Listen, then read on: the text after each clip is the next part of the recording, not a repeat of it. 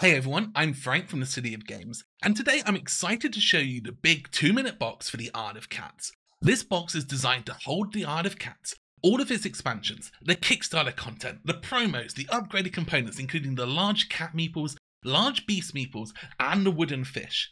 But it's more than that. I designed this box for gamers, and it would assist you in setting up the game in just 1 minute.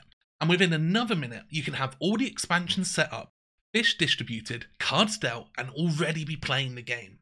I'd like you to take note that right now I'm setting up the common treasures, and you can see I'm counting them out for a 2-player game. There's no trickery or editing here, I'm setting it up just like you'd be doing if you were doing so at home. All of the trays have been designed to hold similar components together, so for example, if you're not going to be using the event module, you can just leave the event tray in the box, and if you prefer to have extra resources, then the fish tray even has room for an extra bag of fish. No, we're just about a minute now and the game is set up, so we're going to move on to starting with the expansions.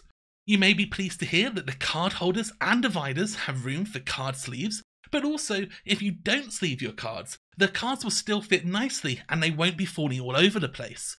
If you prefer to have a single deck to draw from, or 2 decks, one at each end of the table, then the card holders can be used in either way.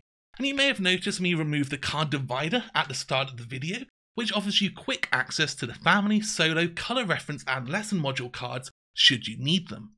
The entire system only comes with one small lid, so you won't have extra bits to store while you're playing the game, as the wooden trays slip neatly and tightly into the box. And yes, the storage solution will work for those of you who want to keep your boxes vertically and for those of you who prefer to go horizontally.